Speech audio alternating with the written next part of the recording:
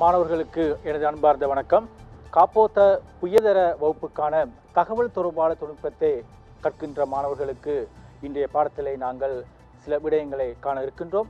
அதன் அடிப்படையில் நாங்கள் எமது இன்றைய இந்த நிகழ்ச்சியிலே தேர்ச்சி 9 அடிப்படையாக வைத்துக்கொண்டு விடயங்களை பார்க்க இருக்கின்றோம். அதன் அடிப்படையில் இந்த தேர்ச்சி 9 ஆனது இந்த செயல்நிரலாக்கம், அதாவது புரோகிராமிங் என அழைக்கப்படுகின்ற அந்த பாடத்தை அடிப்படையாக கொண்டது. எனவே நாங்கள் இந்த செயல்நிரல்களை எவ்வாறு கட்டியெழுப்பலாம், இந்த செயல்நிரல்களை கட்டியெழுப்புவதற்கு முன்பு நாங்கள் தெரிந்திருக்க வேண்டிய விடயங்கள் என்ன, எவ்வாறு நடைமுறையிலே இந்த செயல்நிரல்களானது விருத்தி செய்யப்படுகின்றது போன்ற விடயங்களை உள்ளடக்கியதாக செயல்நிரல்களை உருவாக்கி கொள்ளக்கூடிய இந்த நுட்பங்களை நாங்கள் அறிந்து கொள்ளக்கூடிய வகையிலே இந்த தேர்ச்சி மட்டம் 9 ஆனது வடிவமைக்கப்பட்டிருக்கின்றது. அதன் அடிப்படையில் நாங்கள் இன்றைய பாடத்துக்கான எமது தேர்ச்சியை நாங்கள் பார்க்கின்ற போது, இன்றைய பாடத்துக்கான எமது தேர்ச்சியானது பிரச்சனைகளை தீர்ப்பதற்கு நெறிமுறைகளை விருத்தி செய்வதுடன் அவற்றை நிரலாக்கம் செய்வதற்கு பைத்தன் நிரலாக்கல் மொழியினை உபயோகிப்பார் என்பது எமது இன்றைய பாடத்துக்கான தேர்ச்சியாக காணப்படுகின்றது. இந்த தேர்ச்சியை அடிப்படையாக வைத்துக்கொண்டு நாங்கள் இன்றைய நிகழ்ச்சியிலே நாங்கள் 1, 2, 3 அதாவது 9.1, 9.2, 9.3 என்ற தேர்ச்சி மட்டங்களுக்கான விடயங்களை நாங்கள் இன்று பார்க்க இருக்கின்றோம். அதன் அடிப்படையில் நாங்கள் முதலாவதாக இந்த தேர்ச்சி மட்டம் 1ஐ நாங்கள் பார்க்கின்ற போது, எமது தேர்ச்சி மட்டம் 1இன் அடிப்படையில் நாங்கள் பார்க்க இருக்க வேண்டிய விடயமானது பிரச்சனைகளை தீர்க்கும் செயல்களை உபயோகிப்பார் என்பது எமது தேர்ச்சி மட்டம் 9 ஒன்றாக காணப்படுகின்றது. இந்த தேர்ச்சி மட்டம் 9 ஒன்றின் அடிப்படையில் நீங்கள் கற்றிருக்க வேண்டிய விடயங்கள், அதாவது உங்களுடைய கற்றற்பெயர்களாக பிரச்சனை தீர்க்கும் செயல்முறையின் படிமுறைகளை விவரிப்பார் என்பதும், அதே போல் தீர்வினை அமுல்படுத்துவார் என்ற விடயமும் காணப்படுகின்றது. அதாவது இந்த பாடத்திட்டத்தில் உள்ளடக்கப்பட்டிருக்கின்ற இந்த தேர்ச்சி 9இன் அடிப்படையில் 9.1 என்ற பகுதியை நீங்கள் கட்டு முடிக்கின்ற போது இந்த விடயங்களை நீங்கள் செய்யக்கூடியதாக காணப்படுதல் வேண்டும். அதாவது இந்த தேர்ச்சி மட்டம் 9.1இன் அடிப்படையில் உங்களுடைய கற்றற்பெயர்களாக நீங்கள் அடைந்திருக்க வேண்டிய விடயங்களாக மிக முக்கியமானதாக பிரச்சனையை தீர்ப்பதற்கு செயல்முறை படிமுறைகளை நீங்கள் விவரிக்கக்கூடியதாக காணப்படுதல் வேண்டும். ஒரு பிரச்சனையை நாங்கள் தீர்த்து கொள்ள வேண்டுமாக இருந்தால் அந்த பிரச்சனையை தீர்ப்பதற்கு நாங்கள் எவ்வாறான படிமுறைகளை கையாள வேண்டும் என்ற விடயமானது இங்கு நீங்கள் கட்டாயமாக அறிந்திருத்தல் வேண்டும். அதன் அடிப்படையில் நீங்கள் அதற்கான ஒரு தீர்வை முன்வைக்கின்ற போது அந்த தீர்வை நீங்கள் அமுல்படுத்துவதற்கு நீங்கள் செய்யக்கூடியதாக காணப்படுதல் வேண்டும். எனவே அந்த தீர்வினை உங்களுக்கு அமுல்படுத்தக்கூடியதாக காணப்படுதல் வேண்டும். இது இந்த தேர்ச்சி மட்டம் 9.1 அடிப்படையில் நீங்கள் கற்றிருக்க வேண்டிய தேர்ச்சி அதாவது கற்றல் பெயர்களாக காணப்படுகின்றது. அடுத்ததாக நாங்கள் இதே பாடத்திலே நாங்கள் தேர்ச்சி மட்டம் 2ஐயும் நாங்கள் அவதானிக்க இருக்கின்றோம். தேர்ச்சி மட்டம் 2இன் அடிப்படையில் நீங்கள் தெரிந்திருக்க வேண்டிய விடயம், பிரச்சனைகளை தீர்ப்பதற்கு மேலிருந்து கீழ் முறை மற்றும் படிமுறை நீக்கல் முறை என்பவற்றை ஆராய்வார். அதாவது ஒரு பிரச்சனையை தீர்த்து கொள்வதற்கு நாங்கள் எவ்வாறு மேலிருந்து கீழ் நோக்கிய அதே சந்தர்ப்பத்தில் படிமுறை நீக்கல் முறைகளை நீங்கள் அறிந்திருத்தல் வேண்டும். எனவே அதன் அடிப்படையில் நாங்கள் இந்த தேர்ச்சி மட்டம் 2ஐ நாங்கள் இங்கு பார்க்க இருக்கின்றோம். அதன் அடிப்படையில் நீங்கள் இந்த தேர்ச்சி மட்டம் 9.2லே நீங்கள் கற்றிருக்க வேண்டிய உங்களுடைய கற்றற்பெயர்களாக பார்க்கின்ற போது, பிரச்சனைகளை தீர்ப்பதற்கு படிமுறை நீக்கும் முறையை பாவிக்க உங்களுக்கு கூடியதாக காணப்படுதல் வேண்டும். அதாவது பிரச்சனைகளை தீர்ப்பதற்கு படிமுறை நீக்கும் முறைகளை நீங்கள் பாவிக்கக்கூடியதாக காணப்படுதல் வேண்டும். அதே போல் முறைமை ஒன்றின் படிமுறை மெருகேற்றல் முறையை விளக்குவதற்கு கட்டமைப்பு வரைவுகளை உங்களுக்கு வரையக்கூடியதாக காணப்படுதல் வேண்டும். இதன் அடிப்படையில் நீங்கள் 9.2ஐ நீங்கள் கட்டு முடிக்கின்ற போது இந்த கற்றற்பெயர்களை நீங்கள் அடையக்கூடியதாக காணப்படுதல் வேண்டும். அதே போல் நாங்கள் 9.3 இந்த தேர்ச்சி மட்டத்தை நாங்கள் அவதானிக்கின்ற போது நீங்கள் 9.3இன் அடிப்படையில் பிரச்சனைகளை தீர்ப்பதற்கு நெறிமுறை அணுகலை பயன்படுத்தக்கூடியதாக காணப்படுதல் வேண்டும். அதாவது பிரச்சனைகளை தீர்ப்பதற்கு நாங்கள் ஒரு அல்கோரிதத்தை நாங்கள் அணுகக்கூடியதாக அல்லது இந்த அல்கோரிதத்தை உங்களுக்கு பயன்படுத்தக்கூடியதாக காணப்படுதல் வேண்டும். இதன் அடிப்படையில் நீங்கள் கற்றிருக்க வேண்டிய உங்களுடைய கற்றற்பெயர்களாக நெறிமுறைகளை சுருக்கமாக விளக்கக்கூடியதாக உங்களுக்கு இருத்தல் வேண்டும். அதே போல் பாய்ச்சல் கோட்டு படங்கள் வரைவதற்கான நியம குறியீடுகளை நீங்கள் இனங்கண்டு கொள்ளக்கூடியதாக காணப்படுதல் வேண்டும். அதே போல் தரப்பட்ட பிரச்சனை ஒன்றுக்கான தீர்வுகளை விளக்குவதற்குரிய பாய்ச்சல் கோட்டு படங்களை உங்களுக்கு வரையக்கூடியதாக காணப்படுதல் வேண்டும். அதே போல் தரப்பட்ட பிரச்சனை ஒன்றுக்கான தீர்வுகளை விளக்குவதற்குரிய போலி குறிமுறைகளை உங்களுக்கு எழுதக்கூடியதாக காணப்படுதல் வேண்டும். அதே போல் தீர்வுகளை உறுதி செய்வதற்கு கை சுவடுகளை பயன்படுத்தக்கூடியதாக உங்களுக்கு காணப்படுதல் வேண்டும். எனவே இந்த பாடத்திலே இந்த கட்டற்பெயர்களானது மிகவும் முக்கியமானதாக காணப்படுகின்றது. உங்களுடைய பரீட்சை வினாக்கள் ஆனது இந்த கட்டற்பெயர்களை அடிப்படையாக வைத்துக் கொண்டே உருவாக்குவார்கள். எனவே இந்த பரீட்சை வினாக்களுக்கு நீங்கள் திறமையாக முகம் கொடுக்க வேண்டுமாக இருந்தால் இந்த கட்டற்பெயர்களுக்கு ஏற்ப நீங்கள் அந்த தேர்ச்சிகளை அடைந்து அதற்கேற்ப நீங்கள் இதில் போதிய அனுபவத்தை பெற்றிருத்தல் வேண்டும். எனவே இதன் அடிப்படையில் நாங்கள் பார்க்கின்ற போது இன்றைய விடயத்தில் நாங்கள் முதலாவதாக பார்க்க இருக்கின்ற விடயம், அதாவது இந்த கணனி செயல் நிரல்கள் என்றால் என்ன, அதாவது இந்த கம்ப்யூட்டர் ப்ரோக்ராம்ஸ் என்றால் என்ன, அதாவது நாங்கள் இங்கு இந்த கணனி செயல் நிரல்களை நாங்கள் உருவாக்குவது எவ்வாறு, அந்த கணனி செயல் நிரல்களை நாங்கள் உருவாக்குகின்ற போது எவ்வாறான நுட்பங்களை நாங்கள் கையாளுதல் வேண்டும் போன்ற விடயங்களை நாங்கள் இங்கு பார்க்க வேண்டும். எனவே அந்த விடயங்களை பார்ப்பதற்கு முன்பு நாங்கள் இந்த கணனி செயல் நிரல்கள் என்றால் என்ன என்ற விடயத்தை நாங்கள் அவதானித்திருக்க வேண்டும். எனவே அந்த விடயத்தில் நாங்கள் தெளிவாக காணப்படுகின்ற போதே நாங்கள் அந்த விடயத்தை தெளிவாக கையாளக்கூடியதாக காணப்படுதல் வேண்டும்.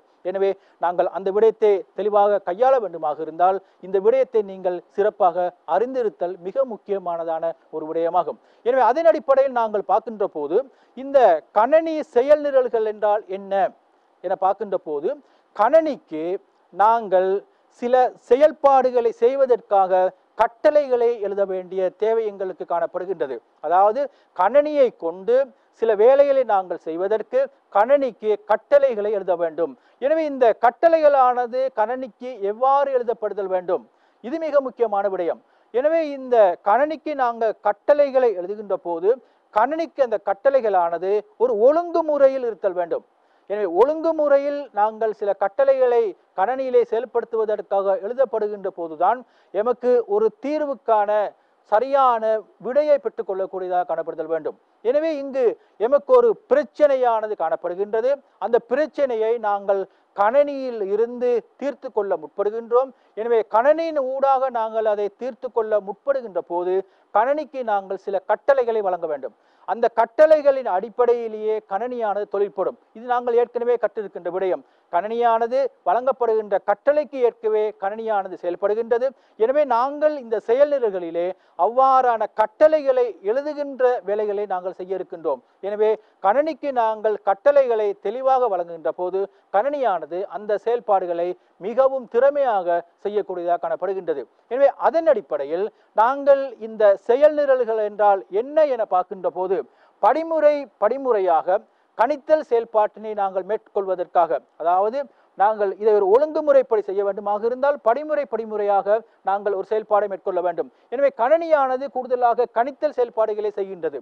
எனவே கணனியானது இந்த கணித்தல் செயல்பாடுகளை படிமுறையாக செய்ய வேண்டுமாக இருந்தால் கணினியில் இயங்கக்கூடிய வகையில் நாங்கள் சில கட்டளைகளை ஒழுங்கமைப்பு ரீதியாக தொடராக வழங்க வேண்டும்.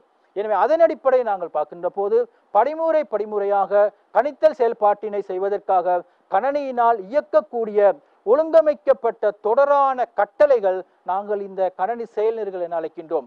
நீங்கள் இங்கு தெளிவாக இதை விளங்கிக் கொள்ளலாம். அதாவது இங்கு சொல்லப்படுகின்ற விடயமானது கணனிக்கு சில செயல்பாடுகளை மேற்கொள்வதற்காக, அதாவது பொதுவாக கணனியானது கணித்தல் செயல்பாடுகளை செய்கின்றது. எனவே அந்த கணனியானது அந்த கணித்தல் செயல்பாடுகளை செய்வதற்காக கணனியில் இயங்குவதற்காக ஒழுங்கமைக்கப்பட்ட தொடரான கட்டளைகளை நாங்கள் இந்த செயல் நிரல்கள் என அழைக்கின்றோம். எனவே செயல் நிரலாளர்களானது இந்த கட்டளைகளை உருவாக்குகின்ற செயல்பாடுகளை செய்கின்றார்கள். எனவே நாங்கள் இந்த செயல்பாடுகளை செய்ய வேண்டுமாக இருந்தால் கணனியில் இந்த கணித்தல் வேலைகளை செய்ய வேண்டுமாக இருந்தால் நாங்கள் இந்த கட்டளைகளை எழுத வேண்டும். எனவே செயல் நிரலாளர்கள், அதாவது புரோகிராமர்ஸ், இந்த கணனிக்கு இந்த கட்டளைகளை எழுதுகின்ற இந்த செயல்பாடுகளை செய்கின்றார்கள். எனவே சரியாக இந்த கட்டளை நாங்கள் எழுதுகின்ற போது கணனியானது திறமையாக செயல்பட்டு அதனூடாக நாங்கள் எதிர்பார்க்கின்ற தீர்வினை இந்த கணனியானது வழங்கக்கூடியதாக இருக்கும். எனவே அதன் அடிப்படையில் மிக முக்கியமானது செயல் நிரல் என்பது கணனிக்கு எழுதப்படுகின்ற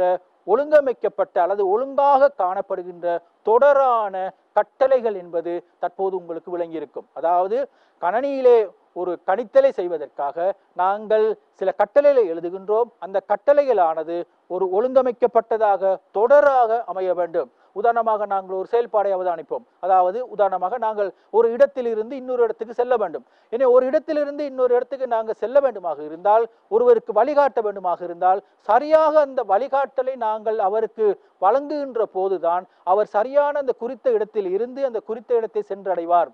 நாங்கள் அங்கு ஒரு ஒழுங்கமைக்கப்பட்ட ரீதியாக தொடராக அவருக்கான அந்த வழியை காட்ட நாங்கள் விடுவோமாக இருந்தால் அவருக்கு அந்த குறித்த இடத்திலிருந்து குறித்த இடத்துக்கு சரியாக செல்ல முடியாமல் போய்விடும். எனவே அவர் சரியாக அந்த குறித்த இடத்திலிருந்து குறித்த இடத்திற்கு அவர் செல்ல வேண்டுமாக இருந்தால் அவருக்கு வழங்கப்படுகின்ற அந்த வழிகாட்டலானது மிகவும் சரியாக அமைதல் வேண்டும். எனவே அதன் அடிப்படையிலே அதே போல்தான் இந்த கணினியிலும் நாங்கள் கட்டளை எழுதுகின்ற செயல்பாடானது நடைபெறுகின்றது. எனவே அங்கு சரியாக நாங்கள் அந்த கட்டளைகளை நாங்கள் வழங்குகின்ற போது கணினியானது அந்த செயல்பாட்டை மிகவும் சிறப்பாக செய்யக்கூடியதாக காணப்படும். எனவே நாங்கள் கணினிக்கு கட்டளை எழுதுகின்ற செயல்பாடை தான் நாங்கள் செயல் நிரல்கள் என அழைக்கின்றோம். எனவே கணினி செயல் நிரல் என்பது கணினிக்கு குறித்த ஒரு செயல்பாட்டை செய்வதற்காக கணினிக்கு வழங்கப்படுகின்ற சில கட்டளைகள். அந்த கட்டளைகள் ஒரு தொடர்ச்சி அடிப்படையில் ஒழுங்கமைக்கப்பட்டதாக காணப்படுதல் வேண்டும் என்பதை நீங்கள் தெளிவாக விளங்கிக் கொள்ளுதல் வேண்டும். எனவே அதன் அடிப்படையில் நாங்கள் பார்க்கின்ற போது கணினியுடைய செயல் நிரல்கள் எவ்வாறு தொழில்படுகின்றது என்பதை பார்க்கின்ற போது இந்த செயல் நிரலாக்கமானது பிரச்சனையை தீர்க்கின்ற ஒரு செயல்பாடு. அதாவது செயல் நிரலாக்கம், அதாவது நாங்கள் இங்கு செயல் நிரல் என்றால் என்ன என நாங்கள் ஏற்கனவே அவதானித்தோம். எனவே தற்போது நாங்கள் செயல் நிரலாக்கம் என்ன என பார்க்கின்ற போது நாங்கள் செயல் நிரலாக்கம் என்பதை பிரச்சனை தீர்க்கின்ற ஒரு செயல்பாடு என நாங்கள் அறிமுகப்படுத்தலாம். அதாவது எங்களுக்கு கணினியின் ஊடாக தீர்த்து கொள்வதற்காக எங்களுக்கு ஒரு பிரச்சனை வழங்கப்படுகின்றது. அந்த பிரச்சனையை நாங்கள் கணினியின் ஊடாக நாங்கள் தீர்த்து கொள்ள முற்படுகின்றோம். அதன் அடிப்படையில் கணினியின் ஊடாக நாங்கள் ஒரு பிரச்சனையை தீர்த்து கொள்ள முற்படுகின்ற போது அது இங்கு செயல் நிரலாக்கம், அதாவது புரோகிராமிங் என அழைக்கப்படுகின்றது.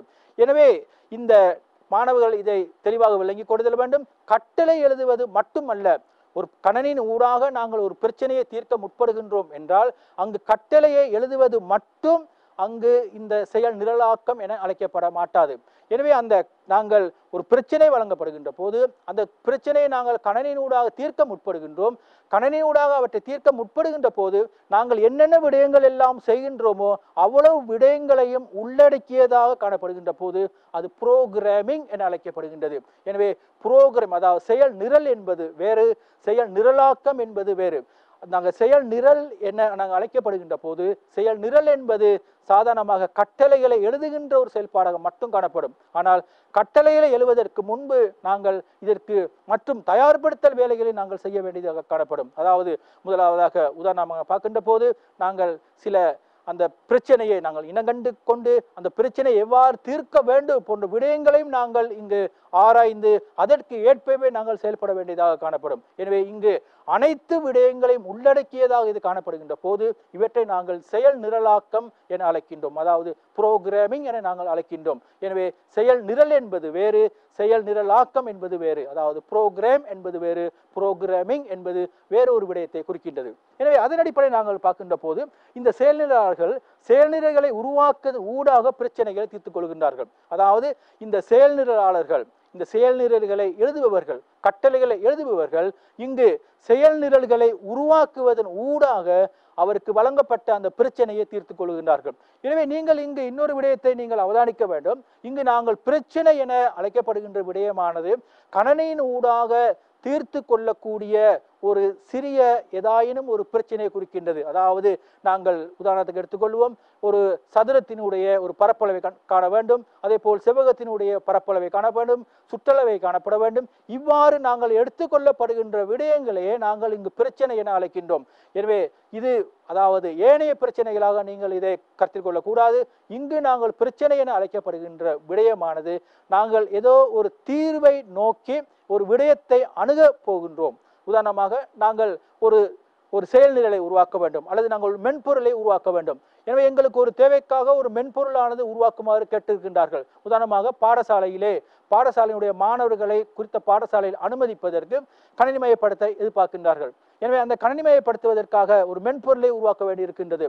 எனவே இவ்வாறான செயல்பாடுகளே இங்கு பிரச்சனை என அழைக்கப்படுகின்றது. உதாரணமாக பாடசாலையிலே நாங்கள் அந்த மாணவர்களை அனுமதிப்பதற்காக ஒரு மென்பொருளை உருவாக்கி வழங்குதல் வேண்டும். எனவே அந்த மென்பொருளை எவ்வாறு உருவாக்கி என்னென்ன தேவைகளை அந்த மென்பொருளானது நிறைவு செய்தல் வேண்டும், அந்த தேவையை நிறைவு செய்து கொள்வதற்கு ஏற்ப எவ்வாறு நாங்கள் அந்த மென்பொருளை உருவாக்க வேண்டும். எனவே இவ்வாறான இந்த விடயத்தையே நாங்கள்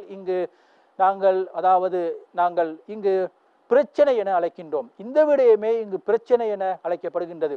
எனவே இவ்வாறான பிரச்சனைகளை செயல் நிரல்களை உருவாக்குவதன் ஊடாக தீர்த்து கொடுக்கின்றார்கள். எனவே இங்கு செயல் நிரல்களுடைய மிக முக்கியமான தொழிற்பாடானது இவ்வாறான ஒரு மென்பொருளை உருவாக்கி கொடுத்தல். இந்த மென்பொருள்களை இவ்வாறு உருவாக்கி கொடுக்கின்ற செயல்பாடுகளை நாங்கள் பிரச்சனையாக கருத்தில் கொண்டு அந்த பிரச்சனையை நாங்கள் பகுப்பாய்வு செய்து அதனூடாக அதற்கு தீர்வை முன்வைப்பதனூடாக அந்த தீர்வை நாங்கள் இம்ப்ளிமெண்ட் செய்கின்ற போது அது எங்களுடைய செயல் நிரலாக இங்கு உருவாகி இருக்கின்றது. எனவே அந்த பிரச்சனையை நாங்கள் இனகண்டு கொண்டு அந்த பிரச்சனைக்கான தீர்வு ஒன்றை நாங்கள் அதிலிருந்து தேடி அதிலிருந்து அந்த பிரச்சனையை நாங்கள் தீர்த்து கொள்வதற்கு கணனியை பாவித்து கணனியில் அந்த பிரச்சனையை தீர்ப்பதற்கு கணனிக்கு கட்டளை எழுதுகின்ற இவ்வாறான அனைத்து செயல்பாடுகளையும் உள்ளடக்கியதாக இந்த செயல் நிரல் ஆக்கம் காணப்படுவதையும் நீங்கள் விளங்கிக் கொள்ளுதல் வேண்டும். எனவே செயல் நிரல் ஆக்கம் என்பது அங்கு ஒரு பெரிய ஒரு செயல்பாடாகவும் இந்த செயல் நிரல் எழுதுவதானது முற்றுமுழுதாக ஒரு சிறிய செயல்பாடாக கட்டளை எழுதுவதாக காணப்படுகின்றது. எனவே இங்கு இந்த செயல்பாடுகளில் ஈடுபடுபவர்கள் பல்வேறுபட்ட கட்சியினராக காணப்படலாம். செயல் நிரலாக்கம் செய்கின்ற போது அதாவது இந்த பிரச்சனையை பகுப்பாய்வு செய்வதற்காக பகுப்பாய்வாளர் காணப்படலாம். அதே போல் அவற்றுக்கான தீர்வை வடிவமைப்பாளர்களாக காணப்படலாம். இறுதியாக இவை இந்த கோடிங் செய்பவர்கள் அவர்கள் தான் இந்த செயல் நிரலாளர்கள் என காணப்படுவார்கள். அவருடைய வேலை அங்கு உருவாக்கப்பட்டிருக்கின்ற அந்த திட்டத்துக்கு ஏற்ப அதாவது எவ்வாறான தீர்வு பெற்றுக்கொள்ள வேண்டும் அந்த தீர்வு வடிவமைக்கப்பட்டிருக்கின்றது. அதாவது வடிவமைக்கப்பட்ட அந்த தீர்வுக்கு கட்டளைகளை எழுதி அவற்றை கணனினூடாக செயல்படுத்துவதற்கு வசதியை ஏற்படுத்தி கொடுப்பவர்களே இங்கு இந்த செயல் நிரலாளர்கள் என நாங்கள் அழைக்கின்றோம். எனவே இங்கு செயல் நிரல் என்பது வேறொரு விடயம், அதே போல் செயல் நிரலாக்கம் என்பது வேறொரு விடயம் என்பதை தற்போது நீங்கள் இங்கு தெளிவாக விளங்கிக் கொண்டிருப்பீர்கள். எனவே அதன் அடிப்படையில் நாங்கள் பார்க்கின்ற போது இந்த செயல்நிலைகளை நாங்கள் உருவாக்குகின்ற போது எவ்வாறான படிமுறைகளை நாங்கள் பின்பற்றுதல் வேண்டும் என்பது மிக முக்கியமானதான ஒரு செயல்பாடாகும். எனவே இதன் அடிப்படையில் நாங்கள் பார்க்கின்ற போது எங்களுக்கு ஒரு பிரச்சனை தரப்படுகின்ற போது அந்த பிரச்சனையை எவ்வாறு தீர்த்து கொள்ள வேண்டும் என்பதற்கு ஏற்ப முதலாவதாக நாங்கள் செய்ய வேண்டிய விடையானது அல்லது நாங்கள் செய்ய வேண்டிய அந்த விடயமானது நெறிமுறை விருத்தி என அழைக்கப்படும். அதாவது இந்த அல்கோரிதத்தை நாங்கள் விருத்தி செய்து கொள்ள வேண்டிய நிலை உருவாகும்.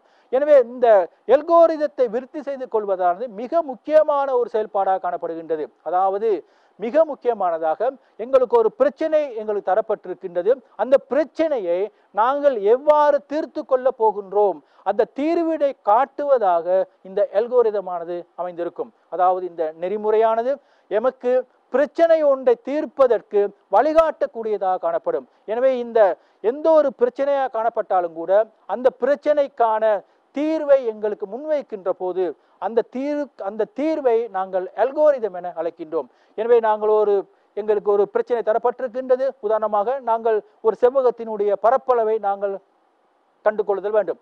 எனவே ஒரு செவ்வகத்தினுடைய பரப்பளவை கண்டுகொள்ள வேண்டுமாக இருந்தால் அந்த செவ்வகத்தினுடைய பரப்பளவை எவ்வாறு கண்டுகொள்ளலாம்? எனவே இங்கு நீளத்தை நாங்கள் அங்கு அகலத்தால் பெருக்குவதன் ஊடாக பரப்பளவை கண்டுகொள்ளலாம். எனவே எமது நெறிமுறையானது நீளத்தை அங்கு அகலத்தால் பெருக்குங்கள் என சொல்லப்படுகின்ற போது அதுவே அங்கு எமது நெறிமுறையாக காணப்படுகின்றது. எனவே இவ்வாறான எங்களுக்கு தரப்படுகின்ற ஒரு பிரச்சனைக்கு நாங்கள் நெறிமுறையை உருவாக்கி கொள்ளுதலே எமது இந்த செயல்நிரலாக்கத்தினுடைய முதலாவது செயல்பாடாக காணப்படுகின்றது. எனவே அதனைத் தொடர்ந்து நாங்கள் இந்த நெறிமுறையை நாங்கள் செயல்நிரலாக்கமாக மாற்றிக்கொள்ளுதல் வேண்டும். எனவே தற்போது எங்களுக்கு இந்த பிரச்சனை எவ்வாறு தீர்த்து கொள்ள வேண்டும் என்பது தெரியும். எனவே அந்த பிரச்சனையை நாங்கள் தற்போது இங்கு கட்டளைகளை எழுதுவதன் ஊடாக அதாவது கோடிங் செய்வதன் ஊடாக நாங்கள் இங்கு தீர்த்து கொள்ளக்கூடியதாக காணப்படுகின்றது. எனவே நாங்கள் இங்கு நெறிமுறையானது எங்களிடம் காணப்படுகின்றது. எனவே எங்களிடம் காணப்படுகின்ற அந்த நெறிமுறையை நாங்கள் தற்போது இங்கு செயல் நிரலாக மாற்றி அமைத்துக் கொள்கின்றோம். எனவே அந்த செயல்பாடானது குறிமுறையாக்கம் என அழைக்கப்படுகின்றது. எனவே நாங்கள் இங்கு அதனை என்கோடிங் என அழைப்போம். எனவே எமது அல்கோரிதமானது இங்கு குறிமுறையாக்கமாக இங்கு மாற்றிக்கொள்ளப்படுகின்றது. எனவே தற்போது இந்த குறிமுறையாக்கத்தை நாங்கள் தற்போது பரிசோதித்துக் கொள்ள வேண்டும். அதாவது நாங்கள் எமது கட்டளைகளை எழுதிவிட்டோம். கணனியிலே இயங்குவதற்கான எமது கட்டளைகளை எழுதி முடித்து விட்டோம். எனவே நாங்கள் எதிர்பார்த்தது போல இந்த கட்டளைகளானது இயங்கி நாங்கள் எதிர்பார்த்த தீர்வினை வழங்குகின்றதா என்பதை நாங்கள் தற்போது பரிசோதிக்க வேண்டும். எனவே இந்த பரிசோதிக்கின்ற செயல்பாடு அடுத்ததாக நடைபெற வேண்டும்.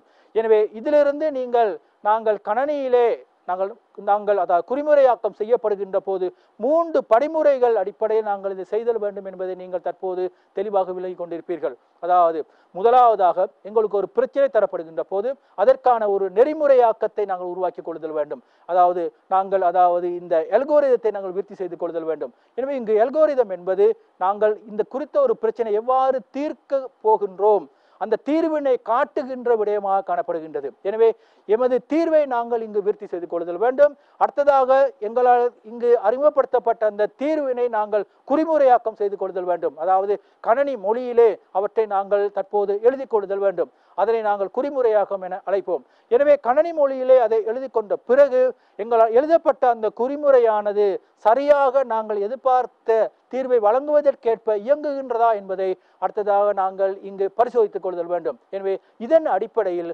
3 படிமுறைகளை கொண்டதாக இந்த செயல் நிரலாக்கமானது நடைபெறுவதை நீங்கள் இங்கு தெளிவாக விளங்கிக் கொள்ளுதல் வேண்டும். எனவே இதன் அடிப்படையில் நாங்கள் எமது அடுத்த விடயத்தை பார்க்கின்ற போது இந்த நெறிமுறையை எவ்வாறு விருத்தி செய்து கொள்ளலாம், நெறிமுறை என்றால் என்ன என்று விடயத்தை பார்க்கின்ற போது ஒரு பிரச்சனை ஒன்றினை தீர்ப்பதற்காக தொடர்ச்சியான படிமுறைகளை நாங்கள் கணனி நெறிமுறையாகும் என நாங்கள் அழைக்கின்றோம். அதாவது எங்களுக்கு ஒரு பிரச்சனையானது காணப்படுகின்றது. இந்த பிரச்சனை அதை நாங்கள் தீர்த்து கொள்வதற்காக எவ்வாறான தீர்வுகளை முன்வைக்கின்றோம். எனவே தொடர்ச்சியான படிமுறைகள் அந்த பிரச்சனையை தீர்த்து கொள்வதற்கான தொடர்ச்சியான படிமுறைகளை நாங்கள் இங்கு நெறிமுறை விருத்தியில் நாங்கள் இங்கு ஆற்றக்கூடியதாக காணப்படுகின்றது. அதாவது நெறிமுறை என்பது எங்களுக்கு ஒரு பிரச்சனை காணப்படுகின்றது. இந்த பிரச்சனையை நாங்கள் எவ்வாறு தீர்த்து கொள்ள போகின்றோம் என்பதனை அந்த தீர்க்கின்ற அந்த வழிமுறையை படிமுறையாக காட்டுகின்ற ஒரு விடயமே இங்கு நெறிமுறை என அழைக்கப்படுகின்றது. எனவே மாணவர்கள் நெறிமுறை என்றால் என்ன என்பதை தெளிவாக நீங்கள் அறிந்து கொள்ள வேண்டும். அதன் அடிப்படையில் உங்களுக்கு நெறிமுறைகளை உருவாக்க கொள்ளக்கூடியதாக காணப்படுதல் வேண்டும். அதாவது இங்கு நெறிமுறை உருவாக்கம் என்பது எமக்கு ஒரு பிரச்சனை தரப்படுகின்றது. அந்த பிரச்சனை நாங்கள் தீர்ப்பதற்காக படிமுறை அடிப்படையில் தீர்வை எழுதுகின்றோம். எனவே படிமுறை அடிப்படையில் ஒரு பிரச்சனைக்கான தீர்வை காட்டுகின்ற ஒரு செயல்பாடு இங்கு நெறிமுறை என அழைக்கப்படுகின்றது. படிமுறை அடிப்படையில் ஒரு பிரச்சனைக்கான தீர்வை நாங்கள் காட்டுகின்ற போது அவை இங்கு நெறிமுறை என அழைக்கப்படுகின்றது. இது மிக முக்கியமான ஒரு விடயம். எனவே உங்களுக்கு ஒரு பிரச்சனை தடப்பருமாக இருந்தால் அந்த பிரச்சனையை நீங்கள் தீர்த்து கொள்ள வேண்டுமாக இருந்தால் உங்களுக்கு அதற்கான தீர்வை காட்டுவதற்கு இந்த நெறிமுறைகளை எழுதி கொள்ள கூடுதலாக காணப்படுதல் வேண்டும். அதாவது நீங்கள் இந்த நெறிமுறையை எந்த ஒரு விடயமாக இருந்தாலும் கூட இது கட்டாயமாக கணிதத்திலே அல்லது இந்த கணனியிலே நாங்கள் தீர்த்து கொள்ள வேண்டிய விடயம் மட்டுமல்ல. உங்களுக்கு ஒரு பிரச்சனை தடப்படுமாக இருந்தால் அந்த பிரச்சனையை தீர்ப்பதற்கான தீர்வை ஒழுங்குமுறையாக உங்களுக்கு காட்ட முடியுமாக இருந்தால் அந்த விடயமானது அங்கு நெறிமுறை என அழைக்கப்படுகின்றது. உதாரணமாக நாங்கள் இதனை எல்லா விடயங்களுக்குமே நாங்கள் பிரயோகித்து பார்க்கலாம். உதாரணமாக நீங்கள் ஒரு கேக்கை உருவாக்க வேண்டும். எனவே கேக் ஒன்றை உருவாக்க வேண்டுமாக இருந்தால் எமது பிரச்சனை தற்போது அந்த கேக்கை உருவாக்குதல். எனவே கேக்கை உருவாக்க வேண்டுமாக இருந்தால் அந்த கேக்கை நாங்கள் எவ்வாறு உருவாக்க வேண்டும், அதற்கான அந்த படிமுறைகள் என்ன, எனவே அது அதனுடைய நெறிமுறையாக கொள்ளப்படும். அதே போல் நாங்கள் தேநீர் ஒன்றை உருவாக்க வேண்டும். எனவே தேநீர் ஒன்றை உருவாக்க வேண்டுமாக இருந்தால் எவ்வாறு தேநீரை உருவாக்குதல், அங்கு செய்யப்பட வேண்டிய படிமுறைகள் என்ன, எனவே அந்த படிமுறையை நாங்கள் ஒழுங்குமுறையில் காட்டப்படுவோமாக இருந்தால் எனவே அங்கு அது நெறிமுறையாக கொள்ளப்படும். எனவே நாங்கள் எமக்கு ஒரு பிரச்சனை தரப்படுகின்ற போது அந்த பிரச்சனையை தீர்ப்பதற்கான வழிமுறைகளை நாங்கள் ஒரு ஒழுங்குமுறை அடிப்படையில் படிமுறையாக நாங்கள் வழங்குவோமாக இருந்தால் அங்கு அது நெறிமுறை என அழைக்கப்படுகின்றது. எனவே அதன் அடிப்படையில் நாங்கள் பார்க்கின்ற போது நாங்கள் இந்த படிமுறை எவ்வாறு நாங்கள் நிறைவு செய்து கொள்ள போகின்றோம், அதாவது உள்ளீட்டினை பெற்று முடிவுள்ள எண்ணிக்கையான படிமுறைகள் ஊடாக வரிவிளைவினை இது காட்டக்கூடியதாக காணப்படுகின்றது. அதாவது நாங்கள் இங்கு இந்த நெறிமுறையை பயன்படுத்தி அந்த நெறிமுறையின் ஊடாக நாங்கள் ஒரு பிரச்சனை தீர்க்க முற்படுகின்ற போது நாங்கள் இங்கு கட்டாயமாக உள்ளீடுகளை பெற்றுக்கொள்ள வேண்டும். எனவே அந்த உள்ளீடுகளை பெற்றுக்கொண்டு அந்த உள்ளீடுகளானது இங்கு எங்களால் காட்டப்பட்ட அந்த நெறிமுறையின் அடிப்படையில் தொழில்பட்டு இங்கு எமக்கு அவுட்புட்டை வழங்குகின்றது. அதாவது நாங்கள் படிமுறை ஒன்றை இங்கு வழங்கியிருக்கின்றோம், அது நெறிமுறை என அழைக்கப்படுகின்றது. அந்த படிமுறை அடிப்படையில் இவை தொழில்பட வேண்டுமாக இருந்தால் அந்த படிமுறைக்கு ஏற்ப முதலாவது செயல்பாடு உள்ளீடை பெற்றுக்கொள்ள வேண்டும். அந்த உள்ளீட்டை அவர் செயல்படுத்தி எமக்கு வரிவிளைவை தருகின்றார். எனவே இதன் அடிப்படையிலே இந்த செயல்முறையானது இங்கு நடைபெறுகின்றது. எனவே எமது இந்த நெறிமுறையானது இவ்வாறு ஒழுங்கமைக்கப்பட்டதாக காணப்படுகின்றது. அந்த ஒழுங்கமைக்கப்பட்ட அந்த நெறிமுறையின் அடிப்படையில் நாங்கள் ஒரு விடயத்தை அணுகுகின்ற போது எமக்கு சரியான ஒரு வரிவிளைவினை அதனூடாக எங்களுக்கு பெற்றுக்கொள்ளக்கூடியதாக காணப்படுகின்றது. எனவே நாங்கள் ஒரு விடயத்தை வழங்குகின்றோம். அந்த விடயமானது ஒரு ஒழுங்குமுறை அடிப்படையிலே செயல்படுகின்றது. எனவே ஒழுங்குமுறை அடிப்படையில் செயல்பட்டு அவை எமக்கு ஒரு வெளியீட்டை தரக்கூடியதாக காணப்படுகின்றது. அதற்கான நாங்கள் எமது உள்ளீட்டை வழங்குகின்றோம். அந்த உள்ளீடானது தற்போது செயல்முறைப்படுத்தப்படுகின்றது. அந்த செயல்முறைப்படுத்தப்பட்ட உள்ளீட்டுக்கேற்ப இங்கு வெளியீடானது பெற்றுக்கொள்ள எமக்கு கிடைக்கின்றது. அதன் அடிப்படையில் நாங்கள் இங்கு வெளியீட்டினை பெற்றுக் கொள்கின்றோம். எனவே நாங்கள் இந்த நெறிமுறையை சரியாக எழுதாமல் இருப்போமாக இருந்தால் அங்கு உள்ளீடானது வேறொரு விதத்திலே செயல்பட்டு நாங்கள் எதிர்பார்த்த வரிவிலை தராமல் வேறொரு வரிவிளைவை அது எங்களுக்கு வழங்கக்கூடியதாக காணப்படும். எனவே சரியாக நாங்கள் அந்த நெறிமுறை எழுதப்படுகின்ற போதுதான் நாங்கள் எதிர்பார்த்த வரிவிளைவை இதிலிருந்து பெற்றுக்கொள்ளக்கூடியதாக காணப்படும். எனவே அதன் அடிப்படையில் நாங்கள் பார்க்கின்ற போது நீங்கள் ஒரு சிறிய ஒரு உதாரணத்தை நீங்கள் அவதானிக்கலாம். எமக்கு ஒரு படிமுறையாக ஒரு நெறிமுறையானது இங்கே காட்டப்பட்டிருக்கின்றது. எனவே இந்த நெறிமுறையிலே இவை ஒரு ஒழுங்குமுறையில் இது காட்டப்பட்டிருப்பதையும் இந்த ஒழுங்குமுறையில் இவை இயங்கக்கூடியதாக காணப்படுவதை நீங்கள் இங்கு அவதானிக்கக்கூடியதாக காணப்படுகின்றது. அதாவது நீங்கள் இங்கு இதில் அவதானிக்கலாம். இங்கு ஸ்டார்ட் என இங்கு வழங்கப்பட்டிருக்கின்றது. எனவே எமது இந்த பிரச்சனையானது தற்போது நாங்கள் தீர்வை நோக்கி நாங்கள் ஆரம்பிக்கின்றோம். எனவே தீர்வை நோக்கி நாங்கள் ஆரம்பித்த பிறகு நாங்கள் உள்ளீடுகளை பெற்றுக்கொள்கின்றோம்.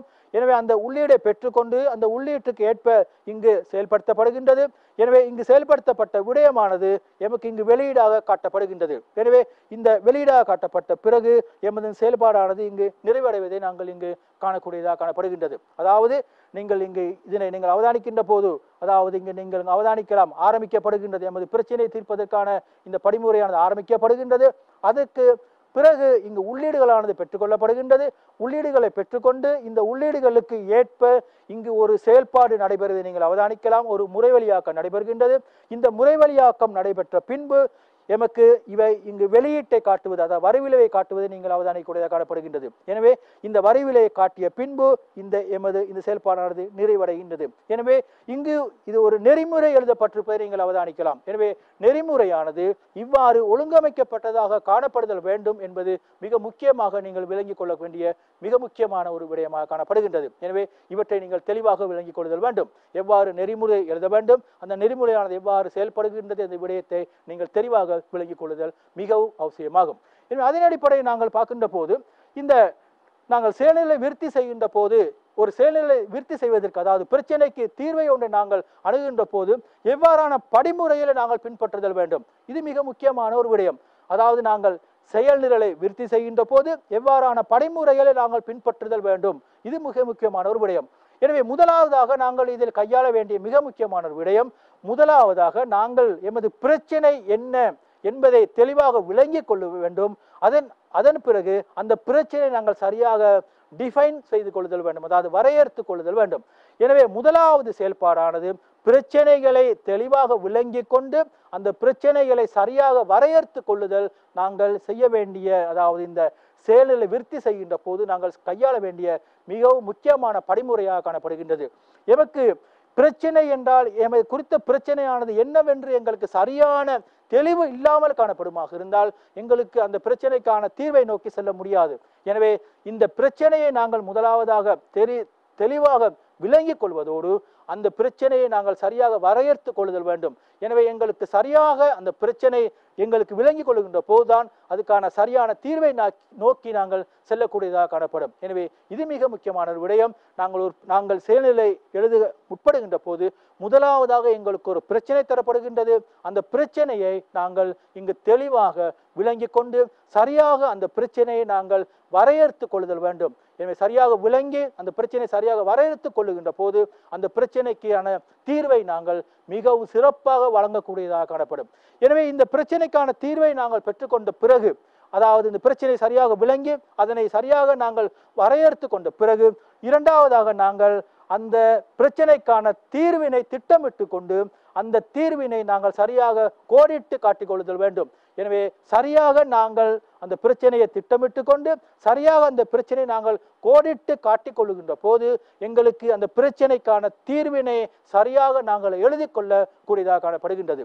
எனவே நாங்கள் பிரச்சனை விளங்கிக் கொண்டு அதை சரியாக நாங்கள் வரையறுத்து கொண்ட பிறகு அதுக்கான தீர்வினை நாங்கள் இங்கு மிகவும் தெளிவாக இங்கு நாங்கள் வழங்கக்கூடியதாகவும் அதை நாங்கள் திட்டமிட்டு கொள்ளக்கூடியதாக காணப்பட வேண்டும். எனவே குறிப்பிட்ட அந்த பிரச்சனைக்கான தீர்வு என்ன, அதனை நாங்கள் இங்கு திட்டவட்டமாக திட்டமிட்டுக் கொள்கின்றோம். அதனை நாங்கள் தெளிவாக கோடிட்டு காட்டுகின்றோம். எனவே அதற்கு அடுத்ததாக நாங்கள் அந்த தீர்வினை, அதாவது நாங்கள் இங்கு தீர்வை இனங்கண்டிருக்கின்றோம். எனவே அந்த தீர்வினை நாங்கள் தற்போது நெறிமுறையாக விருத்தி செய்து கொள்ளுதல் வேண்டும். அதாவது எங்களுக்கு தற்போது இதுக்கான அது குறித்த பிரச்சனைக்கான தீர்வு எங்களுக்கு தெரியும். எனவே அந்த தீர்வை நாங்கள் சரியாக எவ்வாறு அணுகுதல் வேண்டும் என்ற விடயத்தை நாங்கள் தற்போது நெறிமுறையாக விருத்தி செய்து கொள்கின்றோம். எனவே தற்போது நெறிமுறையானது விருத்தி செய்து கொள்ளப்பட்டிருக்கின்றது. தற்போது எங்களால் விருத்தி செய்து கொள்ளப்பட்ட அந்த நெறிமுறையை நாங்கள் தற்போது பரிசோதித்துக் கொள்ளுதல் வேண்டும். எனவே அடுத்தபடியாக நாங்கள் அந்த நெறிமுறையை பரிசோதித்துக் கொள்கின்றோம். அடுத்த முறையாக நாங்கள் பரிசோதித்த பிறகு இந்த நெறிமுறை எல்லாம் சரியாக காணப்படுமாக இருந்தால் அடுத்தபடியாக நாங்கள் அந்த நெறிமுறையை அடிப்படையாக வைத்துக் கொண்டு செயல் நிரலாக குறிமுறையாக்கி கொள்கின்றோம். அதாவது தற்போது எங்களுக்கு ஒரு பிரச்சனை காணப்படுகின்றது. அந்த பிரச்சனை தெளிவாக விளங்கி கொண்டோம், அதை சரியாக நாங்கள் வரையறுத்து கொண்டோம். எனவே அடுத்ததாக அதுக்கான தீர்வை நாங்கள் திட்டமிட்டு கொண்டோம். அந்த தீர்வினை சரியாக கோடிட்டு காட்டியிருக்கின்றோம். அடுத்ததாக தீர்வு தெரியும் எங்களுக்கு. தற்போது அந்த தீர்வை நாங்கள் எவ்வாறு அணுகப் போகின்றோம், அந்த தீர்வினை எவ்வாறு பெற்றுக்கொள்ள வேண்டும் என்ற விடயத்தை நாங்கள் தற்போது நெறிமுறையாக விருத்தி செய்திருக்கின்றோம். எனவே தற்போது அந்த நெறிமுறையை விருத்தி செய்து அந்த நெறிமுறையை நாங்கள் தற்போது சரியாக பரிசோதித்துக் கொள்ளுதல் வேண்டும். எனவே அந்த நெறிமுறை தற்போது சரியாக அமைந்திருக்குமாக இருந்தால் அந்த நெறிமுறையை பயன்படுத்தி நாங்கள் செயல் நிரல்களை குறிமுறையாக்கம் செய்து கொள்ள தேவை ஏற்படுகின்றது. அதாவது தற்போது நாங்கள் அதனை கோடிங் செய்ய முற்படுகின்றோம். எனவே தற்போது எமது கோடிங் ஆனது இடம்பெற்றிருக்கின்றது. எனவே கோடிங் நிறைவடைந்த பின்பு நாங்கள் அடுத்தபடியாக அந்த கோடிங்கில் அதாவது குறிமுறையாக்கத்தில் ஏதாயினும் பிழைகள் காணப்படுகின்றதா என்பதனை நாங்கள் தற்போது கண்டறிந்து கொள்ளுதல் வேண்டும். எனவே அதன் அடிப்படையில் எமது அடுத்தபடியாக எமது செயல்நிலை பரிசோதித்து பிழைகளை நாங்கள் கண்டறிந்து கொள்ளுதல் வேண்டும். எனவே பிழைகள் காணப்படுமாக இருந்தால் தற்போது எமது அந்த செயல்நிலை நாங்கள் ஆவணப்படுத்தி அவற்றை நாங்கள் பராமரித்துக் கொள்ளுதல் வேண்டும். எனவே நாங்கள் இந்த படிமுறையின் அடிப்படையிலேயே ஒரு பிரச்சனையை நாங்கள் தீர்த்து கொள்ளக்கூடியதாக காணப்படுதல் வேண்டும். அதாவது முதலாவதாக நாங்கள் பிரச்சனையை சரியாக இனங்கண்டு அதை சரியாக விளங்கி கொண்டு அதற்கான சரியாக அதை வரையறுத்துக் கொள்ளுதல் வேண்டும். அடுத்ததாக அந்த பிரச்சனைக்கான தீர்வினை நாங்கள் திட்டமிட்டுக் கொள்ளுதல் வேண்டும். தற்போது அந்த திட்டமிட்ட அந்த தீர்வினை எவ்வாறு அடைய வேண்டும் என்பதற்காக நெறிமுறையை நாங்கள் எழுதி கொள்ளுதல் வேண்டும். தற்போது நெறிமுறை எழுதப்பட்டிருக்கின்றது. அந்த நெறிமுறையை பரிசோதித்துக் கொள்ளுதல் வேண்டும். தற்போது அந்த நெறிமுறையானது தற்போது இங்கு குறிமுறையாக விருத்தி செய்யப்படுகின்றது. தற்போது அந்த குறிமுறையானது பரிசோதித்துக் கொள்ளப்படுகின்றது.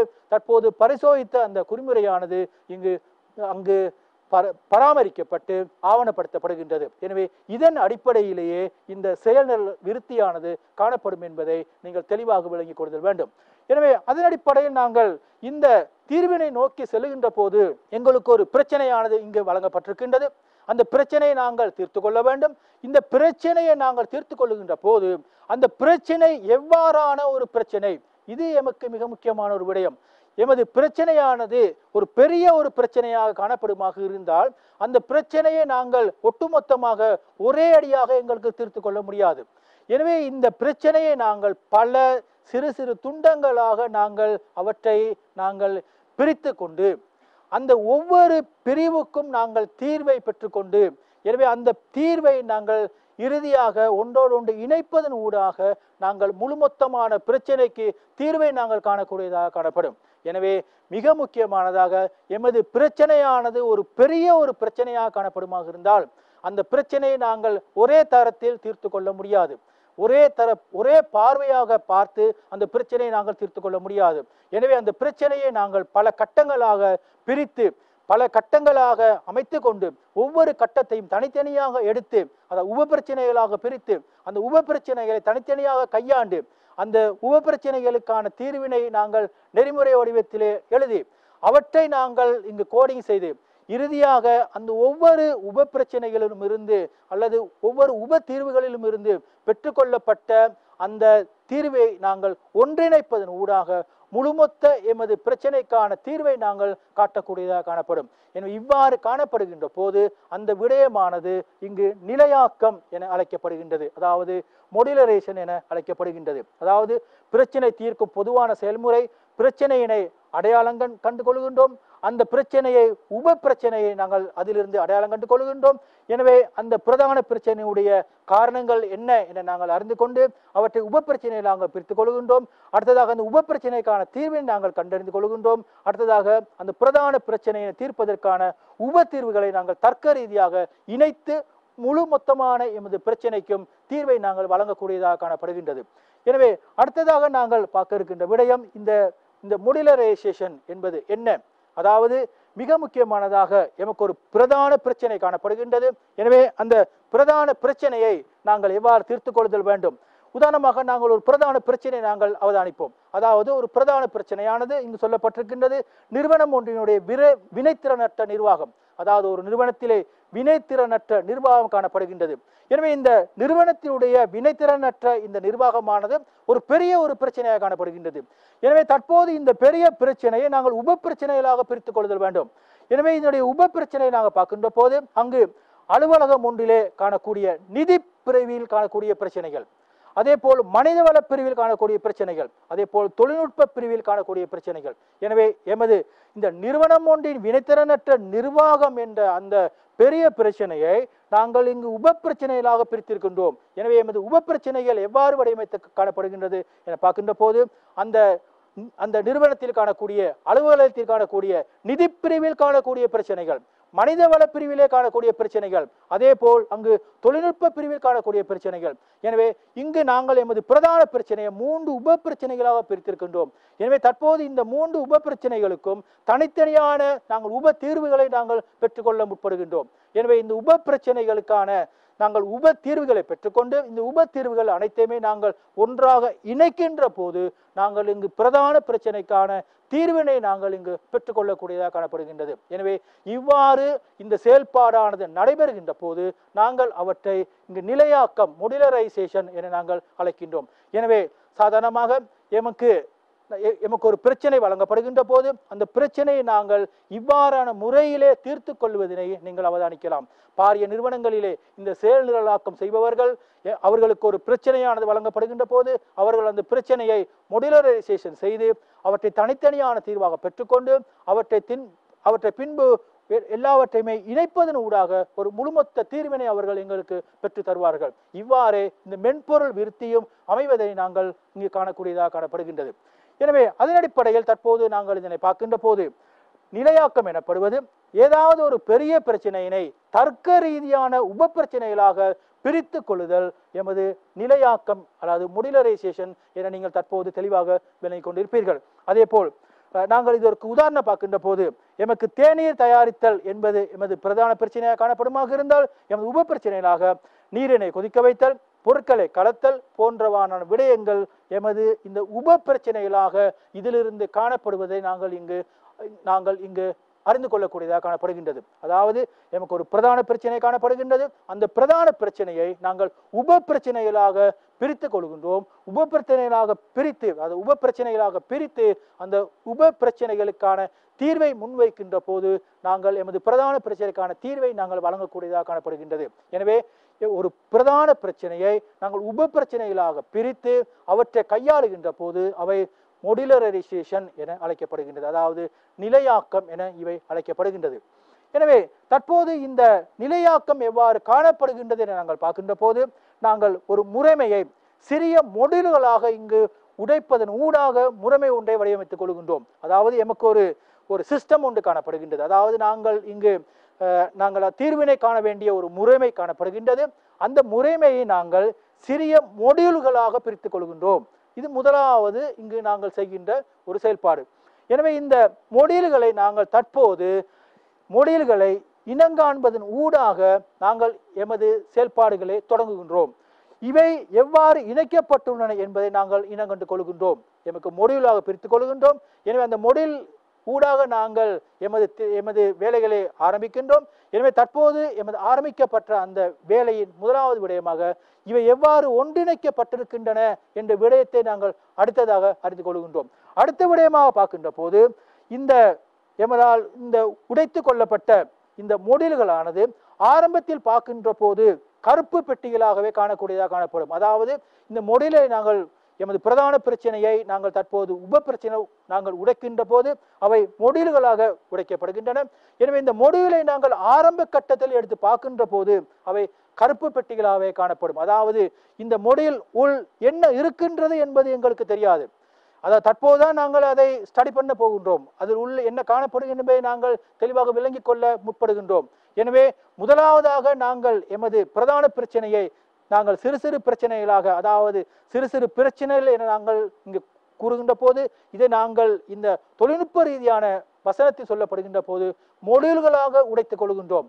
ஆரம்பத்தில் இந்த மொடியூலை நாங்கள் எடுத்து பார்க்கின்ற போது அது கருப்பு பெட்டி வடிவத்திலே காணப்படும். அதாவது இந்த மொடியூல் உள் என்ன காணப்படுகின்றது என்பதனை எமக்கு தெளிவாக காண முடியாதவாறு காணப்படும். எனவே இனிமேதான் நாங்கள் அவற்றை இங்கு பரிசோதித்து அதிலிருந்து என்ன காணப்படுகின்றது என்பதை நாங்கள் அறிந்து கொள்ள போகின்றோம். எனவே இதனுடைய அடுத்த கட்டமாக இந்த மொடியூலை நாங்கள் தனித்தனியாக உருவாக்கி கொள்ளலாம் அல்லது தனித்தனியாக இவற்றை நாங்கள் மாற்றிக்கொள்ளலாம்.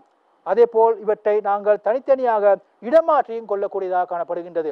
எனவே தற்போது எங்களுக்கு தனித்தனி மொடியூலாக எமது பிரச்சனையானது கிடைத்திருக்கின்றது. எனவே அந்த மொடியூல்களை நாங்கள் தனித்தனியாக உருவாக்கி கொள்ளலாம், அவற்றில் மாற்றங்களை செய்யலாம், அவற்றை இடமாற்றம் செய்து கொள்ளலாம். எனவே இவ்வாறான செயல்பாடுகளை நாங்கள் செய்வதன் ஊடாக எமது இறுதி தீர்வுக்கு நாங்கள் செல்லக்கூடியதாக காணப்படுகின்றது. எனவே தற்போது நீங்கள் இந்த மொடுலரைசேஷன், அதாவது நிலையாக்கம் என்றால் என்ன என்பதை நீங்கள் தெளிவாக விளங்கிக் கொண்டிருப்பீர்கள் என நான் கருதுகின்றேன். எனவே தெளிவாக நீங்கள் இதை விளங்கிக் கொண்டு நீங்கள் உருவாக்குகின்ற இவ்வாறான இந்த செயல்பாடுகளும் இவ்வாறு மொடியூல்களாக நீங்கள் விருத்தி செய்கின்ற போது உங்களுக்கு இலகுவான முடிவை, அந்த முடிவுக்கு போகக்கூடியதாக காணப்படுகின்றது. எங்களுக்கு தெரியும், நீங்கள் அவதானித்திருக்கலாம், பரீட்சையிலே எங்களுக்கு ஒரு பெரிய ஒரு பிரச்சனை தரப்படும். எனவே அந்த பிரச்சனையை நாங்கள் அணுகுவதற்காக அந்த பிரச்சனையானது சிறு சிறு பிரச்சனைகளாக எங்களுக்கு தந்திருப்பார்கள். அதாவது பெரிய ஒரு பிரச்சனை ஏற்கனவே கதைக்கப்பட்டிருக்கும், அதிலிருந்து நாங்கள் சரியான தீர்வுக்கு செல்ல வேண்டும் என்பதற்காக முதலாவது அந்த வினாவினுடைய பகுதியிலே ஒரு சிறிய விடயம் காணப்பட்டிருக்கும், அடுத்தது அதை பாவித்து உருவாக்கக்கூடிய இன்னொரு விடயம் காணப்பட்டிருக்கும், இறுதி வினாவிலே அவை எல்லாத்தையுமே பாவித்து நாங்கள் விடையளிக்கக்கூடிய பெரிய ஒரு வினாவாக காணப்படும். இதுதான் இந்த மொடுலரைசேஷன் நாங்கள் அழைக்கப்படுகின்ற விடயம். எனவே நாங்கள் மொடியூலாக ஒரு பிரச்சனையை நாங்கள் தீர்த்து கொள்வதன் ஊடாக சரியான தீர்வை நாங்கள் கொண்டு செல்லக்கூடியதாக காணப்படும். எனவே அடுத்ததாக நாங்கள் பார்க்கின்ற போது இந்த நெறிமுறை விருத்தி, அதாவது எவ்வாறு இந்த நெறிமுறைகளை விருத்தி செய்து கொள்ளலாம் என்ற விடயத்தை பார்க்கின்ற போது நாங்கள் ஏற்கனவே இந்த விடயங்களை தெளிவாக ஏற்கனவே அவதானித்தோம். அதாவது நெறிமுறையானது பிரச்சனை ஒன்றை தீர்ப்பதற்கு துல்லியமாகவும் அதே போல் தெளிவாகவும் வரையறுக்கப்பட்ட தொடர் படிமுறைகளை கொண்டிருக்கும் என்ற விடயத்தை நாங்கள் ஏற்கனவே அவதானித்தோம். அதே போல் ஒரு செயல்நிரலுக்கு ஒன்றுக்கு மேற்பட்ட நெறிமுறைகளும் காணப்படலாம். இது மிக முக்கியமான விடயம். நாங்கள் ஒரு பிரச்சனையை தீர்க்க முற்படுகின்றோம். அந்த பிரச்சனையை தீர்ப்பதற்கு நாங்கள் பல்வேறுபட்ட தீர்வுகளை கொண்டு காணப்படலாம். ஒரு பிரச்சனைக்கு பல்வேறுபட்ட தீர்வுகள் காணப்படலாம். அந்த பல்வேறுபட்ட தீர்வுகளில் இருந்து நாங்கள் சிறப்பாக செயல்படுத்தக்கூடிய ஒரு சிறந்த ஒரு தீர்வினை பெற்றுக்கொள்ள வேண்டும். அதாவது மிக வினைத்திறனான தீர்வினை அதிலிருந்து பெற்றுக்கொள்ள வேண்டும். எனவே இதன் அடிப்படையில் ஒரு பிரச்சனைக்கு பல தீர்வுகள் காணப்படலாம். அந்த பல தீர்வுகளிலிருந்து நாங்கள் எமது பிரச்சனைக்கு பொருத்தமான ஒரு மிக வினைத்திறனான ஒரு தீர்வினை பெற்றுக்கொள்ளக்கூடியதாக காணப்படுகின்றது. அதே போல் நாங்கள் இந்த செயல்நிலை விருத்தியிலே மிக முக்கியமான படிமுறை இந்த செயல்நிலை விருத்தியாகும். இந்த நெறிமுறை விருத்தியை நாங்கள் மிகவும் முக்கியமான படியாக எடுத்துக்கொண்டு இதை நாங்கள் விருத்தி செய்து கொள்ளுதல் வேண்டும். எனவே எமது இந்த செயல்நிலை விருத்தியிலே மிக முக்கியமான ஒரு படியாக இந்த நெறிமுறை விருத்தி காணப்படுவதும் இங்கு முக்கியமான ஒரு விடயமாகும். அதே போல் இந்த சில சந்தர்ப்பங்களிலே சில சிக்கலான பிரச்சனைகள் காணப்படுகின்ற போது அந்த சிக்கலான பிரச்சனைகளுக்கு இந்த நெறிமுறை விருத்தியானது மிகவும் சவாலான ஒரு விடயமாகவும் அதே போல் மிகவும் சிக்கலான ஒரு செயல்பாடாகவும் காணக்கூடியதாகவும் காணப்படுகின்றது. எனவே மிகவும் சிக்கலான பிரச்சனை எங்களுக்கு, அந்த கம்ப்ளெக்ஸ் எங்களுக்கான ஒரு ப்ராப்ளம் கிடைக்கின்ற போது அவற்றுக்கான தீர்வை கண்டுகொள்ளுதல் மிகவும் இலகுவான ஒரு விடயம் அல்ல. அவற்றை நாங்கள் மிகவும் கடினமாகத்தான் சவாலாக ஏற்றுக்கொண்டு அந்த சவாலை நாங்கள் எதிர்கொள்வதன் ஊடாகத்தான் அதுக்கான ஒரு தீர்வினை நாங்கள் அணுகக்கூடியதாகவும் காணப்படும். இது மிக முக்கியமான ஒரு விடயமாக இங்கு கருத்தில் கொள்ளப்படுகின்றது. எனவே நாங்கள் இந்த நெறிமுறையை விருத்தி செய்து கொள்ளப்படுகின்ற போது நெறிமுறையை நாங்கள் இரண்டு முறையிலே விருத்தி செய்யலாம். ஒன்று பாய்ச்சல் கோட்டு படம் அடிப்படையிலே நாங்கள் விருத்தி செய்து கொள்ளலாம். இன்னொரு விடயம் எழுத்து அடிப்படையில், அதனை நாங்கள் போலிக்குறி முறை என அழைப்போம். எனவே பாய்ச்சல் கோட்டு பட அடிப்படையில் அல்லது போலிக்குறை முறை அடிப்படையில் நாங்கள் நெறிமுறையை விருத்தி செய்து கொள்ளக்கூடியதாக காணப்படுகின்றது. எனவே இதன் அடிப்படையில் நாங்கள் இந்த நெறிமுறைகளை விருத்தி செய்து கொள்ளப்படுகின்ற போது இதில் ஏதாயினும் ஒரு முறையை நாங்கள் தெரிவு செய்யலாம், அல்லது முதலாவதாக நாங்கள் இந்த பாய்ச்சல் கோட்டு முறையின் ஊடாக தீர்வினை பெற்றுக்கொண்டு அடுத்ததாக இந்த பாய்ச்சல் கோட்டு முறையினை போலி குறிமுறைக்கு மாற்றுவதன் ஊடாக நாங்கள் தீர்வினை பெற்றுக்கொண்டு மீளவும் அந்த போலி குறிமுறையை நாங்கள் குறிமுறையை ஆக்கி கொண்டு எமது தீர்வினை வழங்கக்கூடியதாக காணப்படும். எனவே இது பிரச்சனைக்கு ஒரு நெறிமுறை உருவாக்குகின்ற போது நெறிமுறையை உருவாக்குவதற்காக காணக்கூடிய 2 முறைகளாகும். எனவே அதன் அடிப்படையில் நாங்கள் பார்க்கின்ற போது பாய்ச்சல் கோட்டு அடிப்படையிலே நாங்கள் எமது பிரச்சனைக்கான தீர்வை நாங்கள் வழங்குவதாக இருந்தால் இந்த பாய்ச்சல் கோட்டு படத்திலே பயன்படுத்தப்படுகின்ற குறியீடுகளானது மிக முக்கியமானதாக நியம குறியீடுகளாக காணப்படுகின்றது. எமது பாய்ச்சல் கோட்டு படத்திலே ஆரம்பத்தை முடிவதை காட்டுவது எவ்வாறு என்ற விடயமும் உள்ளீட்டு வரி விளைவு என்பவற்றை எவ்வாறு காட்டப்படுதல் வேண்டும், தீர்மானம் எடுத்தலுக்காக எவ்வாறான குறியீடு பயன்படுத்தப்பட வேண்டும், முறைவழியாக்கத்தை காட்டுவதற்காக எவ்வாறான ஒரு நாங்கள் குறிமுறையை பயன்படுத்தல் வேண்டும், பாய்ச்சல் திசைகளை காட்டுவதற்காக எவ்வாறான குறிமுறைகளை பயன்படுத்தல் வேண்டும், தொடர்பை காட்டுவதற்காக எவ்வாறான குறிமுறையை பயன்படுத்தல் வேண்டும், அதே போல் இந்த சப்ரூட்டின் என்பதை காட்டுவதற்காக எவ்வாறான இந்த குறியீடை பயன்படுத்தப்பட வேண்டும் என்ற விடயங்களானது நீங்கள் தெளிவாக விளங்கிக் கொள்ளுதல் வேண்டும். இந்த குறிமுறையானது நியமமான குறிமுறைகள், பல்வேறுபட்ட வேறு குறிமுறை காணப்படலாம், ஆனாலும் கூட இவைதான் இங்கு நியமமான குறியீடுகள். உங்களுக்கு பரீட்சையிலே சில வினாக்கள் இது சம்பந்தமாக கேட்கப்படுகின்ற போது நெறிமுறை விருத்தியிலே பாய்ச்சல் கோட்டு படத்தை விருத்தி செய்யுமாறு கேட்கப்படுகின்ற போது இவ்வாறான இந்த குறிமுறைகளை பாவித்தே நீங்கள் உங்களுடைய இந்த பாய்ச்சல் கோட்டு படத்தை நீங்கள் விருத்தி செய்து கொள்ளுதல் வேண்டும். அதே போல் நாங்கள் இதற்கு ஒரு உதாரணத்தை நாங்கள் இங்கு அவதானிக்கின்றோம். இவை எவ்வாறு இங்கு பயன்படுத்தப்பட்டிருக்கின்றது, ஒரு பிரச்சனை தீர்ப்பதற்காக இவை எவ்வாறு பயன்படுத்தப்பட்டிருக்கின்றது என்பதை நீங்கள் இங்கு அவதானிக்கலாம். முதலாவது ஆரம்பிக்கப்பட்டிருக்கின்றது. அடுத்ததாக இங்கு உதாரணமாக ஒரு வயதை பெற்றுக்கொள்கின்றார். தற்போது அந்த வயதானது எவ்வாறு பெற்றுக்கொள்ளப்பட்டிருக்கின்றது, அதுக்காக பயன்படுத்தப்பட்டிருக்கின்ற குறியீடை நீங்கள் அவதானிக்கலாம். எனவே அந்த வயதை பெற்றுக்கொண்டு தற்போது பரிசோதிக்கப்படுகின்றது. எனவே அந்த பரிசோதிப்பதற்கு ஏற்ப ஆம் என்றால் இங்கு வெளியீடாக எண்ணத்தை காட்ட வேண்டும். அதே போல் அந்த பரிசோதிக்கப்பட்ட விடயம் இல்லை என காணப்படுமாக இருந்தால் என்ற விடயத்தை வெளிக்காட்ட வேண்டும் என்ற விடயம் காட்டப்பட்டு இறுதியாக இந்த பாய்ச்சல் கோட்டு படம் முடிவு என்ற அந்த குறியீடாக முடிக்கப்பட்டிருப்பதை நீங்கள் இங்கே அவதானிக்கக்கூடியதாக காணப்படுகின்றது. எனவே இந்த பாய்ச்சல் கோட்டு படத்திலே இந்த குறியீடுகள் எவ்வாறு இங்கே குறிக்கப்பட்டிருக்கின்றது இந்த விடயத்தை நீங்கள் தெளிவாக விளங்கிக் கொள்ளுதல் வேண்டும். அதே போல் இதற்கான போலி குறிமுறை, அதாவது சூடோ கோடு எவ்வாறு எழுதுதல். எனவே இந்த சூடோ கோடு எழுதுவதற்கு ஒரு தனிப்பட்ட ஒரு நியமமான ஒரு முறை இல்லை, ஆனால் தெளிவாக விளங்கிக் கொள்ளக்கூடிய அளவுக்கு நாங்கள் இதை எழுதி கொள்ளுதல் வேண்டும். இந்த போலி குறிமுறையானது இந்த குறிமுறைக்கு ஒத்ததாக காணப்படும், ஆனால் இவை குறிமுறையாக காணப்படாது. எனவே குறிமுறைக்கு ஒத்ததாகவும் இந்த உயர்மட்ட மொழிகளிலே எழுதப்பட்டதாகவும் காணப்படுவது இந்த குறிமுறைகளாக காணப்படும். எனவே அதன் அடிப்படையில் காணப்படுகின்ற போது நாங்கள் பார்க்கின்ற போது இங்கு பிகினோடு ஆரம்பிக்கப்பட்டு எண்டோடு முடிவடைந்திருக்கின்றது. இங்கு உள்ளீடை பெற்றுக் கொள்வதற்காக இந்த ரீட் என்ற சொல்லானது இங்கு பயன்படுத்தப்பட்டிருக்கின்றது. அதாவது நாங்கள் ஏற்கனவே பார்த்த விடயத்தை பரிசோதிப்பதற்காக இஃப் என்ற இந்த கூற்றானது இங்கு பயன்படுத்தப்பட்டிருக்கின்றது. எனவே இதன் அடிப்படையில் இவை ஏதோ ஒரு முறையில் கிட்டத்தட்ட இது குறிமுறை போல காணப்பட்டாலும் கூட இது குறிமுறை அல்ல, குறிமுறை மாதிரி காணப்படுவதன் காரணமாகத்தான் நாங்கள் இதை போலி குறிமுறைகள் என அழைக்கின்றோம். இது சூடோ கோட்ஸ் என அழைக்கப்படுகின்றது. எனவே நாங்கள் செயலிழக்கத்திலே நாங்கள் இந்த பாய்ச்சல் கோட்டு படத்தை இவ்வாறான போலி குறிமுறைக்கு நாங்கள் மாற்றிக்கொண்டு இவற்றை அடிப்படையாக வைத்துக் கொண்டு இங்கு செயல் நிரலானது விருத்தி செய்யப்படும் என்பதனை நாங்கள் விளங்கிக் கொள்ளுதல் வேண்டும். அடுத்ததாக நாங்கள் இங்கு இன்னொரு உதாரணத்தை நீங்கள் அவதானிக்கலாம். இந்த உதாரணத்திலே முதலாவதாக உள்ளீடானது பெற்றுக்கொள்ளப்படுகின்றது. அதாவது இந்த செயல்பாடானது எதற்காக உருவாக்கப்பட்டிருக்கின்றது என்பதை நீங்கள் அவதானிக்கின்ற போது 1 தொடக்கம் 100 வரை உள்ள எண்களினுடைய மொத்த கூட்டுத்தொகையை கணிப்பிட வேண்டும். 1 தொடக்கம் 100 வரை உள்ள எண்களினுடைய மொத்த கூட்டுத்தொகையை நாங்கள் இனங்கண்டு கொள்ளுதல் வேண்டும். அதாவது மொத்த கூட்டுத்தொகையை நாங்கள் இங்கு பெற்றுக்கொள்ளுதல் வேண்டும். எனவே அதன் அடிப்படையில் காணப்படுகின்ற போது இங்கு முதலாவதாக நாங்கள் இங்கு 2 மாறிகளை நாங்கள் இங்கு பிரதிநிதிப்படுத்தியிருக்கின்றோம். என் என்ற ஒரு மாறியும் டோட்டல் என்ற ஒரு மாறியும். அதுக்கு அடுத்ததாக இங்கு இவற்றை ஒரு செயல்நிரலாக்கத்தின் ஊடாக இது எவ்வாறு தொழிற்பட வேண்டும் என்பதற்காக ஒரு முறைவழியாக்கத்தை எழுதியிருக்கின்றோம். அதாவது டோட்டல் என்பது எவ்வாறு இயங்குதல் வேண்டும், அதே போல் இந்த எண் என்ற பிரகடனப்படுத்தப்பட்ட அந்த விடயமானது எவ்வாறு இயங்குதல் வேண்டும் என்ற விடயமானது எழுதப்பட்டிருக்கின்றது. அடுத்ததாக இங்கு ஒரு பரிசோதனை நடைபெறுகின்றது. அந்த பரிசோதனை அடிப்படையில் அதாவது இந்த எண்ணானது 100ஐ விட குறைவாக இருக்குமாக இருந்தால் மீண்டும் சென்று அந்த வேலையை செய்யுமாறு இங்கு கேட்கப்பட்டிருக்கின்றது. அடுத்ததாக இங்கு அவ்வாறு இல்லை என்றால் இங்கு டோட்டலை இவர் வரிவிளைவாக காட்டிக்கொண்டு அதன் பிறகு இவர் வெளியேற வேண்டும் என்ற விடயமானது இங்கு காட்டப்பட்டிருக்கின்றது. எனவே இதன் அடிப்படையில் நாங்கள் இவற்றை இயக்குகின்ற போது எமக்கு இந்த 1 தொடக்கம் 100 வரை உள்ள இலக்கங்களுக்கான கூட்டுத்தொகையை நாங்கள் கண்டுகொள்ளக்கூடியதாக இங்கு காணப்படுகின்றது. எனவே அடுத்ததாக நாங்கள் இந்த கைச்சுவடுகள் என அழைப்போம், அதாவது ஹேண்ட் ரேசஸ் என அழைப்போம். இந்த ஹேண்ட் ரேசஸ் என அழைக்கப்படுகின்ற விடயம் யாதெனில், நாங்கள் எமது நெறிமுறைகளை நாங்கள் விருத்தி செய்திருக்கின்றோம். எனவே இந்த நெறிமுறைகளை நாங்கள் தற்போது பரிசோதிக்கின்றோம். அதாவது இங்கு சொல்லப்பட்டிருக்கின்றது, இந்த போலி குறிமுறையை நாங்கள் எழுதிய பின்னர் அந்த போலி குறிமுறையை நாங்கள் கணனி நிரலாக்கல் மொழிக்கு மாற்றப்படுவதற்கு முன்னர் அவற்றை நாங்கள் கைமுறையிலே சரிபார்க்கப்படுகின்ற போது அவை ஹேண்ட் ரேசஸ் அல்லது கைச்சூடுகள் என அழைக்கப்படுகின்றது.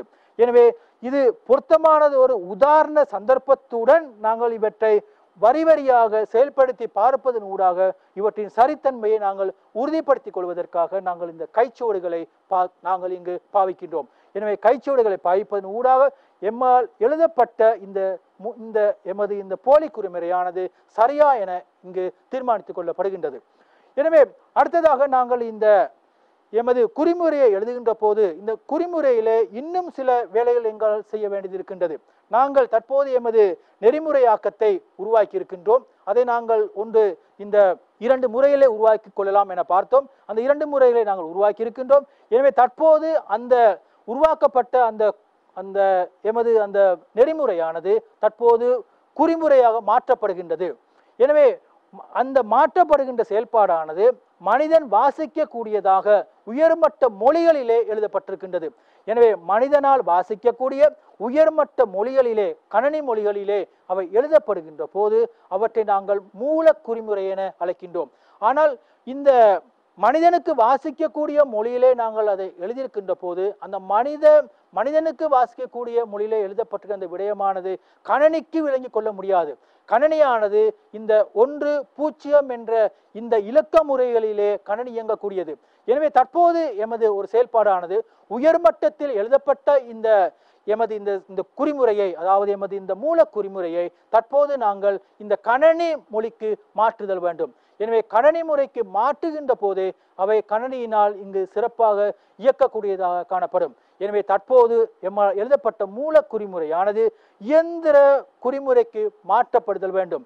எனவே அந்த இயந்திர குறிமுறைக்கு மாற்றப்படுகின்ற அந்த செயலை நாங்கள் மொழிபெயர்க்கப்படுதல் என அழைக்கின்றோம். அதாவது இந்த செயல்முறையை, அதாவது எங்களால் எழுதப்பட்ட இந்த மூல குறிமுறையை நாங்கள் இயக்குவதற்கு, கணனிலே இயக்குவதற்கு அவை இயந்திர மொழிக்கு மாற்றப்படுதல் வேண்டும்.